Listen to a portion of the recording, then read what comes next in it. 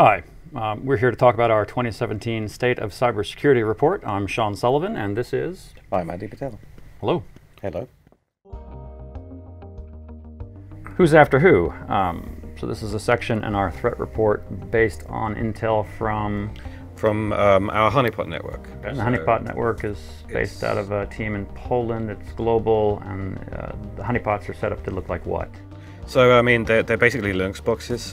They look like servers on the internet, but they look like multiple different types of servers. So they could look like a web server, mail server, that kind of stuff. Okay. And we see from where the honeypots are connected from, so we know like source of connections, probing for interesting servers, a lot of which comes from Russia, the Netherlands, United States. We're looking at like the ports that are getting hit. We're looking at username and passwords that are tried.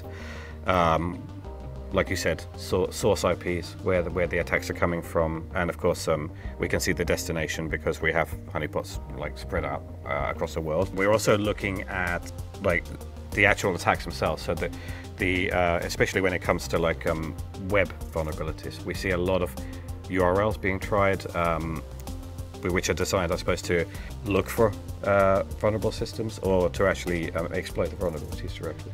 Okay.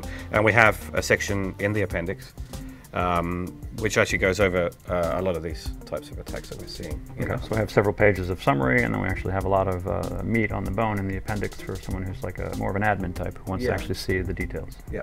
Okay.